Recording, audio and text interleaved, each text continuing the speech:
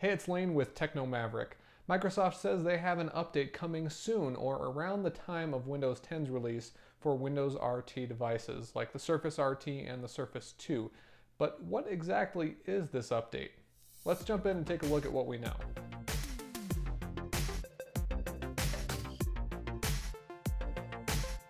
As many of you know, Microsoft has been quite quiet, quite mysterious really, about the further development of Windows RT. When Windows 10 was announced, nothing at all was mentioned about Windows RT, so we kind of assumed that Microsoft wasn't going to be developing it further.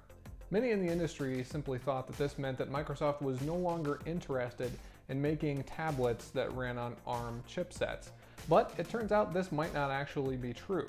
A few months ago, a few screenshots were leaked and posted by WinBeta, and it seemed like these screenshots were meant to be for a tablet running an ARM chipset, because it didn't look like current versions of Windows 10. In the latest builds of Windows 10, the tablet mode does look something similar to this, but it's not quite the same. You can see the taskbar, things like the Wi-Fi and time, things like that are up in the top of the screen, whereas in Windows 10, all of the builds have always had those at the bottom. So are these screenshots indicative of what we're going to see in the update that's coming to Windows RT? Well, unfortunately we don't know.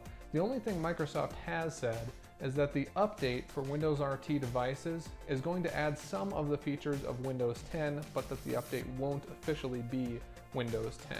It's possible that these screenshots are for a Windows 10 mobile build that's designed for devices larger than phablets, but smaller than tablets, being around 8 or 10 inches in size. So what will we be seeing in this update to Windows RT that supposedly will be coming out in the next couple of months? Microsoft did say that we will be getting some of the features of Windows 10. We would expect that Microsoft would want to put the most crucial consumer-facing features on there. So I would say Cortana is very likely, the Action Center would also be likely, hopefully access to the new store and the new MSN apps, things like weather and finance and health, the new music and now I think it's called movies and TV apps should also be available there. We also hope that Microsoft is smart enough to realize that most people purchase these devices because it gave them free access to the full suite of Office apps. So we hope that Microsoft retains access to the desktop, or at least somehow to the Office 2013 and going forward the Office 2016 apps, and not just the mobile variants. Many of the existing owners of Surface RT, Surface 2, and Lumia 2520 will not be happy with the touch optimized versions of these apps as they are missing some of the features.